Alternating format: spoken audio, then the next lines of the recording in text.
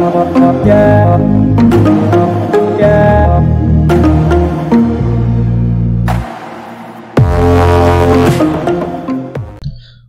hello everyone. I'm back with another tutorial for animatronics. This will be the second version of it. This is the much easier version. The other one was dated too, so here we go. So what you want to do is have your model.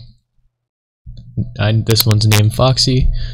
You're going to want to copy and paste it. I'm going to use Control D. There we go. And then move it to whatever position you'd like. Then you want to name it, add a number in front of it. So this will be Foxy 1. And you want to do that as many times as you want the animatronic to move. So I'm going to do it again. And I'll do Foxy 2. So that's all I'm going to do for now. Then you're going to want to get a script. Type in script in your advanced objects, which can be found in the model page.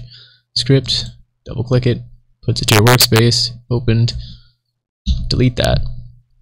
So what you want to do is type what I type, while true do. And I'm going to add a time that will wait till the animatronic moves. So I'm going to put wait. I'll do 8. Page down. There we go. Enter. Then you want to type in game dot server storage dot it's going to be Foxy 1. Then your colon. You want to do clone. Then dot. You want to do parent equals game dot workspace. That will clone the Foxy 1 from the server storage into the workspace. So you want to go enter again, and then game dot workspace dot Foxy. You want to destroy. So what that does is it'll grab the original Foxy and destroy it, and then the Foxy 1 will be there. Then after that, if you want, this is optional, you could have a sound of movement.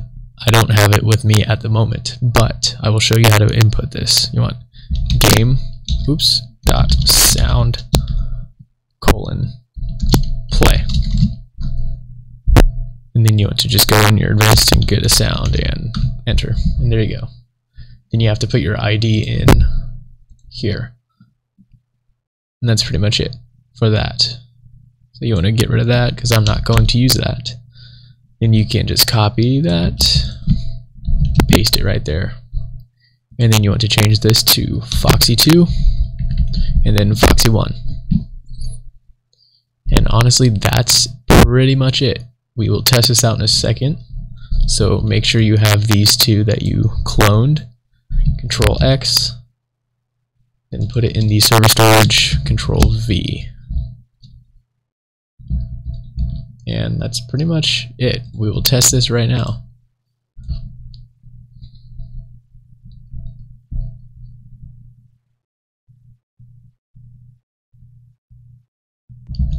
Here we go.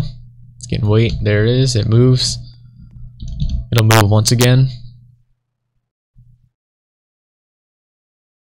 And there you have it. That's pretty much the basics to moving animatronics.